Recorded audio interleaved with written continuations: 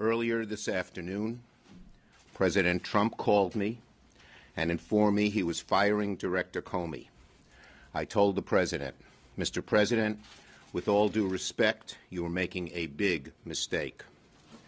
The first question the administration has to answer is why now?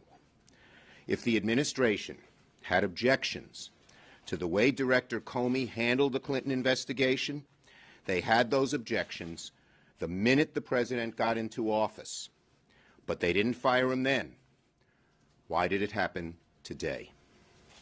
We know the House is investigating Russian interference in our elections that benefited the Trump campaign.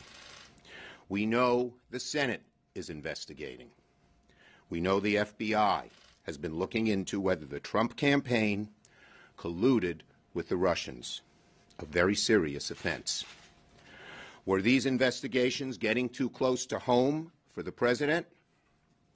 It is troubling that Attorney General Sessions, who had recused himself from the Russian investigation, played a role in firing the man leading it.